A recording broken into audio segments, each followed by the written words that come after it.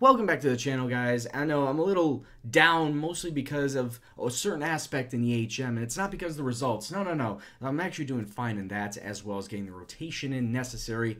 It's actually about the trading aspect, and that the trades in Eastside Hockey Manager are really skewed to the CPU side. They really don't favor you whatsoever, and when you try to make it at least somewhat favorable to you, they immediately just cancel it out. I'll show you what I mean in just a second.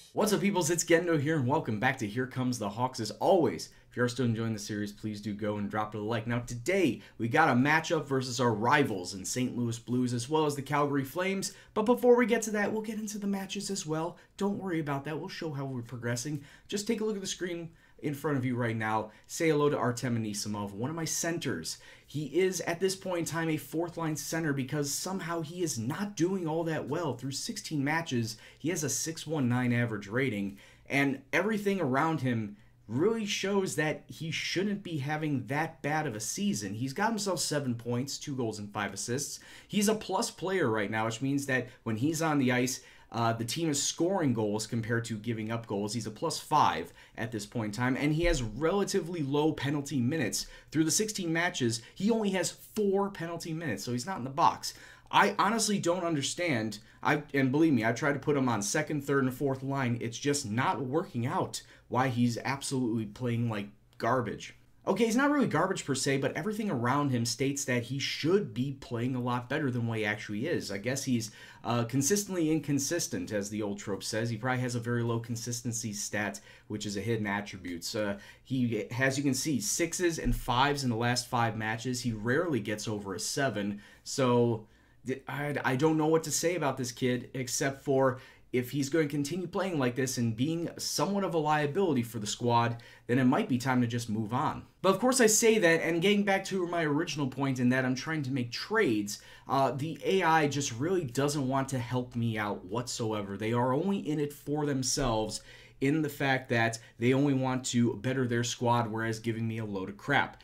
Now, as you can see right here, we'll just go into this first one. Anaheim Ducks Blackhawks trade. Artem Anisimov for Matt Hackett straight up. Now, Matt is a goalie. I'm not in the mood for a goalie, so I'm going to automatically just reject this. But this is what the trade screen looks like. You can add players. You can add draft picks for future drafts, and you can also add rights for players that are in your minor league system.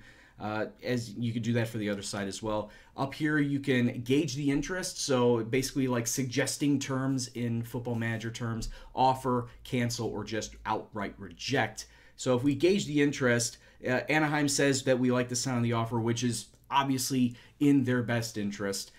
Obviously, I don't want to make this trade because, like I said, I don't need a goalie at this point in time. I want somebody that's of a center position that can play of equal or slightly less of Anisimov, just so I can get some value back on my return. So I'm going to reject this trade. Now, looking at all these trades, I feel the only one I can get some sort of actual value out of this is Anthony Bitetto coming in from Nashville Predators. He is a left defenseman, so yeah, I would be adding more defense than attack. But I feel like he is probably a second, if not a third-line defender, meaning that he does have some of the skill, and he has the physical attributes that could make him a very viable force on the defense. Taking a look at everything else, checking, that's a vital stat for a defenseman. Hitting as well with a 14 there. Poke check and positioning, maybe not so much, but I'd say positioning more than poke check. But mentally, looks very solid. He doesn't really need to have a lot of flair as a defenseman, so he's fine. And then physically, 12s, 13s, and 14s. So if I were to make this trade, Bitetto would be the player to do it, but at this point in time, I do have a lot of defenders coming in through my youth system. Not so much forwards. I don't have a lot of centers and wingers coming through, but I do have a lot of defensemen. So at this point in time, probably I will have to reject this trade. So at the end of the day, we're not making any trades, but I did swap a player from my minor leagues up to the main roster and vice versa. Now the player I sent down was Andrew Desjardins. He was in the same situation as Anisimov in the fact that he was just above a 6 average rating, didn't score any goals, assists, was a minus player, meaning that he was giving up goals, the team was giving up goals every time he was on the ice. And even though the stats dictate that he is a very competent center, he was just not producing the goods. And also at the same point in time, his salary is much less than Anisimov, so it's better to just send him down to the minor leagues in Rockford and recall somebody from Rockford to take his place of equal salary. And the player I brought up was Vincent Hinostroza, and in fact, he's very comparable to Desjardins in all aspects, technical, mental, and physical. He's only played 2 matches so far. He's gotten a 6 rating in both, but I feel like I should give him a couple more matches, few more matches to see how he pans out on the 3rd and 4th line. And if he doesn't get any better, then maybe I could recall Desjardins because I want to give the youth a chance. Hinostroza is only 22, so I want to see how he does up here at the top level before making a decision. All right, now let's get into the matches played. The final match of October, we took on the LA Kings at home, coming away with a 4-2 victory. It was a very tight affair after the first period. It was 2-2 right there. Panarin and Hartman getting the goals for us, but Kanan and Anisimov in successive periods putting the game to bed and getting us all 2 points here. We didn't have as many shots on goal as the LA Kings did, but we had more on the power play, and as you can clearly see, we had ourselves 2 power play goals to get us into this match. So our power play is starting to get a lot better. All that training that I said I was going to do is starting to pan out. First match in November, and the first match versus our rival St. Louis Blues, taking them on at home today, and we got ourselves a 3-0 victory, scoring a goal in each period. Rasmussen, Mott, and Panic all getting on the score sheet. A lot more shots. We did have 4 power plays. Unfortunately, didn't score on any of them, but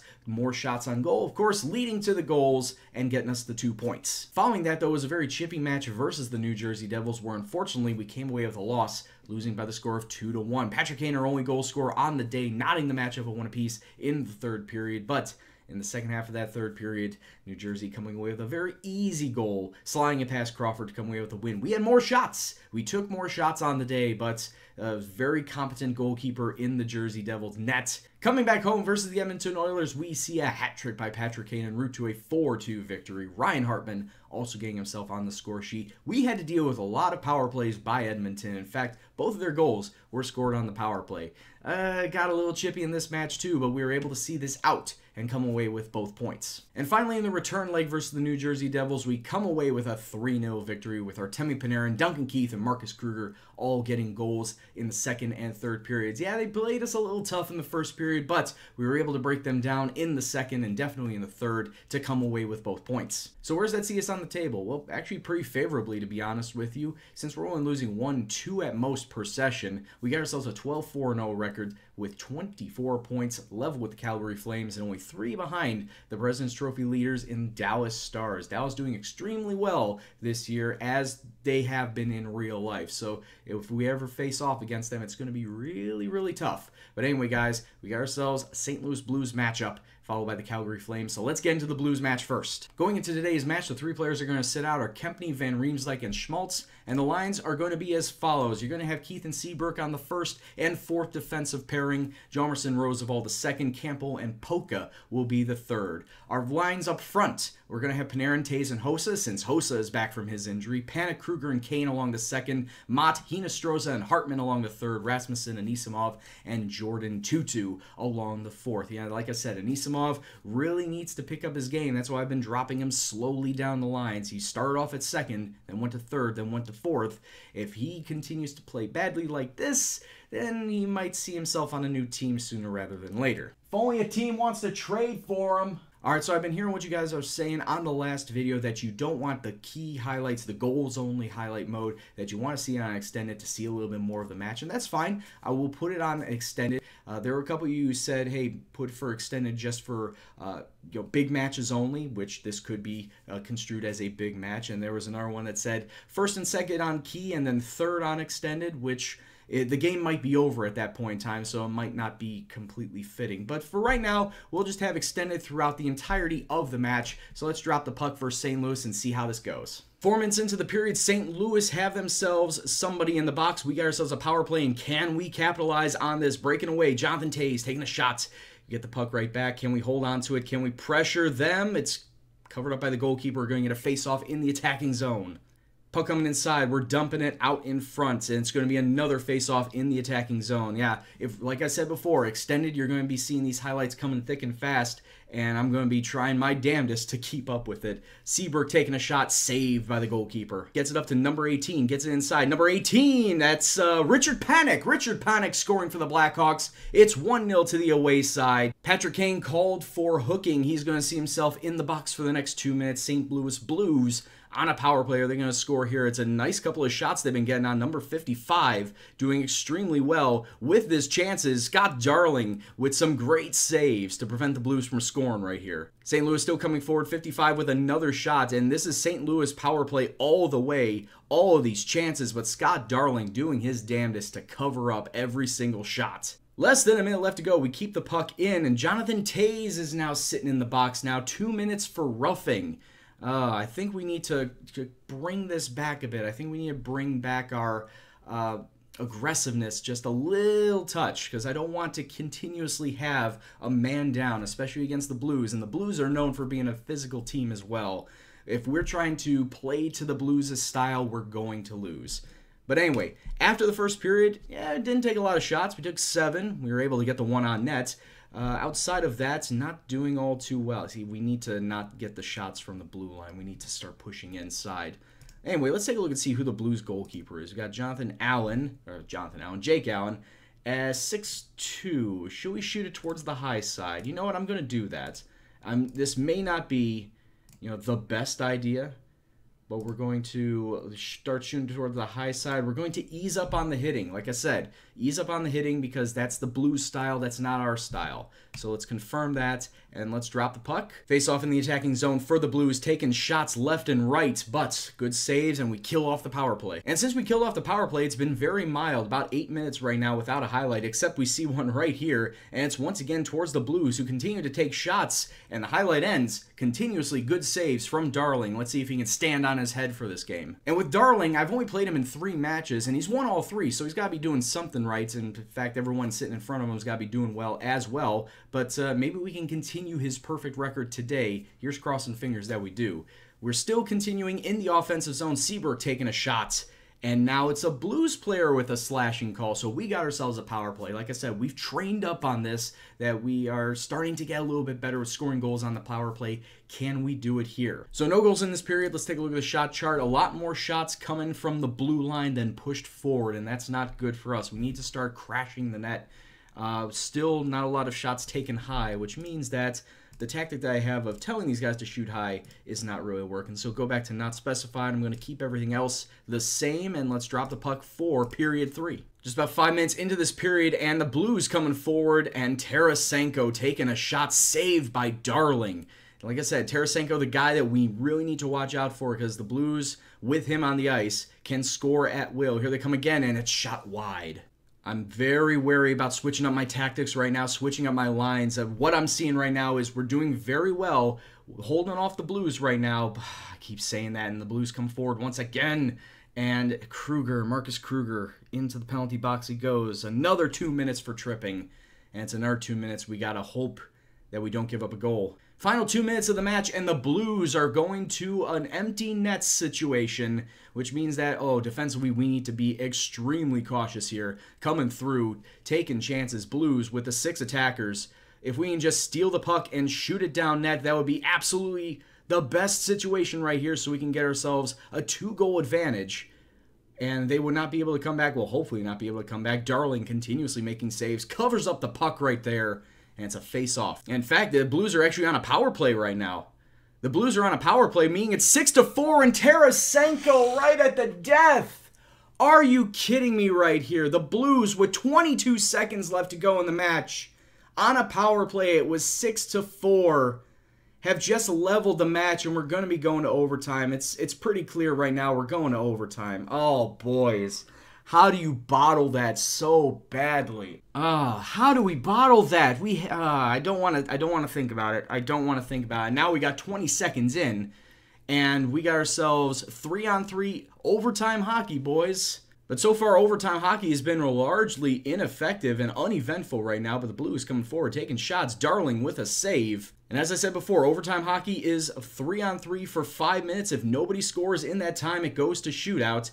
At this point in time, I'd rather prefer to go to a shootout since we've been doing extremely well in shootouts. We're 4 for 4 in them. Puck coming inside. It's dumped out. Jonathan Toews coming through. He could take the shot. It's over the net. 40 seconds left. We just need to dump the puck out. Don't keep it in the zone. Oh my God, are you serious? Oh, so not only do we give up a goal, 22 seconds left to go in the game to tie it up, then the Blues with 36 seconds left to go in overtime have won it. Oh, that's poor. The only solace is we get a point out of it, but we can't lose to St. Louis. What are you doing, guys? With how we were doing, I thought we would have had that game on lockdown with how many saves that Darling was putting forth. Scott Darling right here, and the defense just continuously making plays. How do we falter? Not just right at the death of regulation, but right at the death of overtime, too. All right, so let's get into the match versus Calgary, and there's going to be a couple of changes on the line. Duncan Keith, Brent Seabrook going to be out due to fitness. We're going to put in Kempney for his first ever start, and Trevor Van Riemsdyk on the lines. And the lines are going to be like this. No change to the forwards. Defensively, Hjalmarsson, Roosevelt move up to first, Campbell and Polka up to second, Kempney and Van Riemsdyk down to third. So we'll confirm that. Let's get into the match. Nothing's going to change. We're back home at the United Center, so let's drop the puck and hope that we can get ourselves a goddamn win this time around. Not even 4 minutes in, we're already shooting the puck really well. Hjalmarsson from the blue line. Good save from the goalkeeper, Elliott. Puck coming around. Jordan Tutu getting it out to Hjalmarsson, taking the shot. It's right in front of the keeper, but it's a cross-check by a Flames player, and it's going to be a power play for the Blackhawks. Come on, boys. That's what you're training for. Get yourself a power play goal. First period just flying by. Not a lot of highlights, not a lot of shots as we're coming up to the end of the period. Let's take a look at the shot chart because really there hasn't been a lot of anything. Actually, we did have a lot of shots taken, just didn't see a lot of that through the highlights. 8-6, and most of them are at the bottom. They're all over the place. I don't think we should be changing things up, but let's take a look and see how Elliott is. He's another 6'2" goalie, so I don't know if I should really be shooting towards the high side. You know what I should be doing, though? Let's give this a little workout, though. Let's try and shoot at his glove side. Try and force him to make the save using his glove. So we're going to go with that, and let's drop the puck for the second period and see what goes down. All right, there's an icing call 12 seconds in. Yeah, not good for us. And oh, definitely not good for us as the Flames just scored from that. Oh, boys. I mean, if you got to tally of dumbass goals, that's definitely up there as one of them. And it's going to be another power play for the Hawks as Boma goes in for hooking. I believe he was the same guy that got the penalty last time. So, boys, come on. Just push forward. Get that damn goal. Equalize the match. Puck coming forward. The Flames still in the zone, working very hard to get this puck into the middle. And Troy Brouwer has just doubled the lead for the Flames. What's going on here, boys? Is it my defense? It's probably my defense. Duncan Keith and Seabrook not in the lineup today. It's probably what's leading to this. There we go. We got ourselves an offensive zone. Patrick Kane coming through, but it's another cross-check from the Flames, and we got ourselves yet another power play. We've gone 0 for 2 today on these power plays. Can we get one out of this? The sights are not lined up in our shots today, and defensively, we're just all over the place. That's what's contributing to our losing right now. Number 89 is, number 24 actually got called for a roughing, Ryan Hartman. So now we are on the penalty kill. And that's the end of the period. There's just so many shots taken from the blue line, and I don't want to see that many shots from the blue line. Get more towards the net so you have a better chance. Really, just start shooting. Just really start shooting. Let's go start shooting high, shooting more often. We need put as many pressure shots on nets, force the keeper into making a mistake. That's what we need right now. So starting the period, a man down already. The Flames coming forward with chances. Crawford covering that up. And so far in this series, pulling the goalie has never been beneficial to me. In fact, we've given up goals when we pulled the goalie. So it's not like we can pull a St. Louis in the last match and score a goal with a 6-man advantage. It's just not going to happen for us. So 2:19, I just pulled the goalie, and we got ourselves an extra attacker. Can we get ourselves a goal around it? Come on, boys, clear it out. Don't keep it in the zone for too long because you're going to absolutely get yourselves into a world of hurt. And right now, yeah, I need to put the goalie back out there. I need to put the goalie back out there because the face-off is in our zone. We need to, all right, now that we got it back, pull the goalie. This is all a very convoluted process, but we shouldn't be down 2-0 at this point anyway. It's all very frustrating. It's just all for naught at this point in time. Coming through 12, taking off the puck, still around, bouncing around, and that's going to be offsides. 5, 4, 3, 2, 1. Final whistle goes. Flames 2, Blackhawks 0, and today has been a day of just utter crap as we lose both matches. And against the Blues, we shouldn't have lost. I thought we would come away with a 1-0 win. That one stings more than losing to the Flames, but at least we got a point out of that. This one, we didn't get anything. So we dropped down a couple places to 4th place to end this episode. And let's take a look and see when we'll be coming back next time around. I think it might be the end of the month. In fact, there's 6-7 with the Wild there. Let's take a look and see what the matches are in December. You know what? We'll do that. We'll take a Canadian trip. We'll take on a couple of Canadian teams in the Ottawa Senators and the Winnipeg Jets next time around. Not the best of days results-wise. Tactically didn't change up too much, of course, against the Flames. Just changing personnel around because of fitness. And clearly it didn't work too much because defensively, we were just all over the place. So I need to really have Keith and Seabrook on my defensive line if I want to have some defensive stability. Now I know that. But anyway, guys, thank you very much for watching the episode. If you enjoyed it, please go and drop a like, share and subscribe and all that jazz. And if you want to leave a comment below on what you thought about the episode or the series as a whole so far, please leave it in the box below. I appreciate every comment you put forth. But anyway, guys, this is Gendo, and I'll see you in the next video. Take care, and peace out.